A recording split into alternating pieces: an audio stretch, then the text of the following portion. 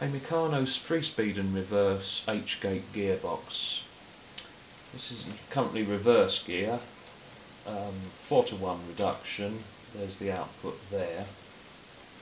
And first gear, still 4:1 reduction, but the direction's changed. And then we have second gear, 2:1 reduction ratio, and finally top gear, which is a direct drive. For reverse gear, the drive goes down here, 2:1 reduction, and then is reversed on these pinions. The direction's reversed on these two pinions, and goes up here then on another 2:1 reduction ratio. For first gear, it goes through this gear to this gear, and therefore bypasses the pinions. Still 2:1 reduction there.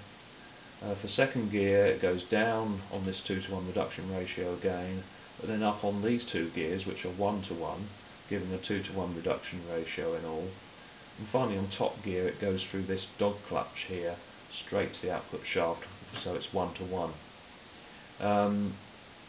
Adrian Hall, who originally designed this, used a very special coupling here to engage onto this, what's called a socket coupling.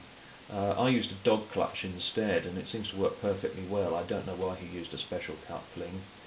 Also, to avoid using non-standard Meccano parts, I've used this sprung system to keep the selector rods in position when the lever here is not acting on them.